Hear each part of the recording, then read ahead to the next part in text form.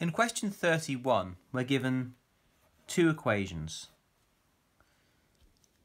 The first equation, y equals minus a over x, and the second equation, y equals x minus b all squared.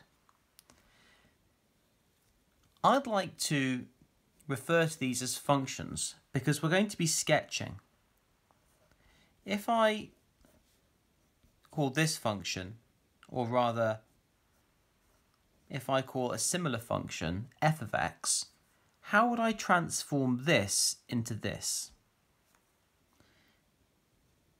It would be minus a f of x.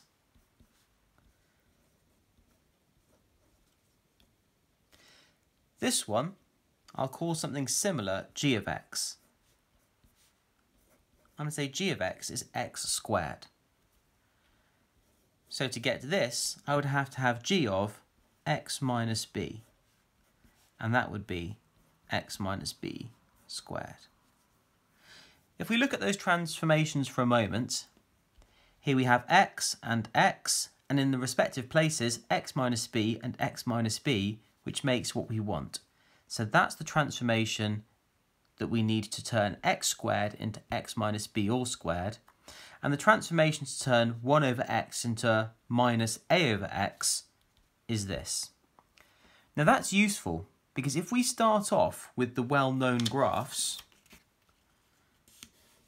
y equals 1 over x or y equals x squared, we can transform these using these transformations to get what we're after.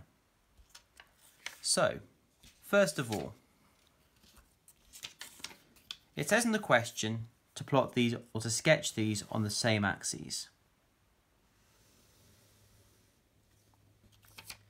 1 over x looks like this. If I apply this transformation, it's going to affect the y values, causing a reflection in the x-axis.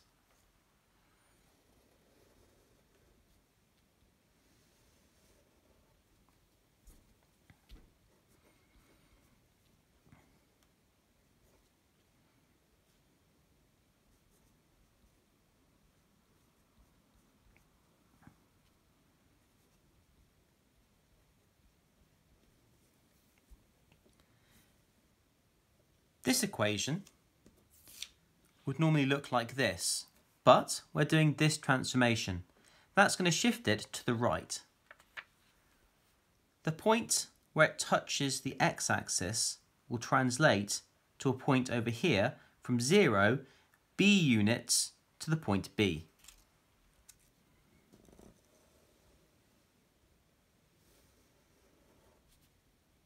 This point will be B. That's relatively easy to determine because it was at 0 and it's moved b across, and 0 plus b is b. What's slightly harder to calculate, but not particularly difficult, is this intercept here. At this intercept here, we're on the y-axis. Therefore, the x value will be 0. If I substitute that in, x is 0, I will have 0 minus b, so just minus b, squared.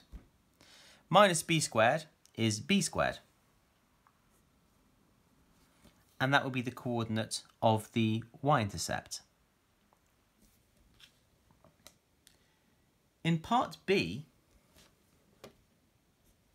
before we move to part B, a quick note on our first equation. It had no axis intercepts when it was before it was translated, and also none after it was translated because it was a reflection.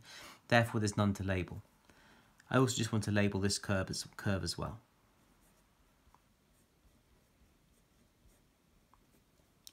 So, on to part B. In part B, it says, using your sketch, state the number of real solutions to the equation x brackets x minus 5 squared equals minus 7. Now, if I was to rearrange this slightly,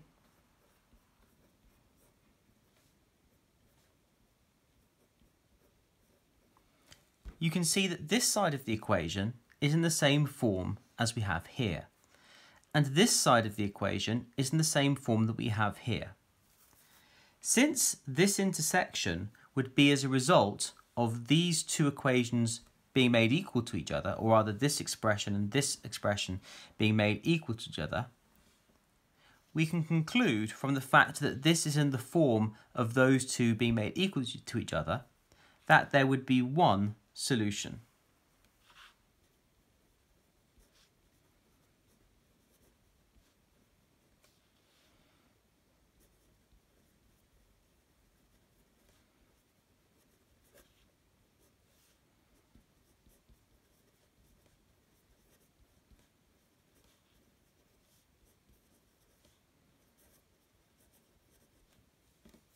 One real solution because only one intersection on the graph. And that's part B answered.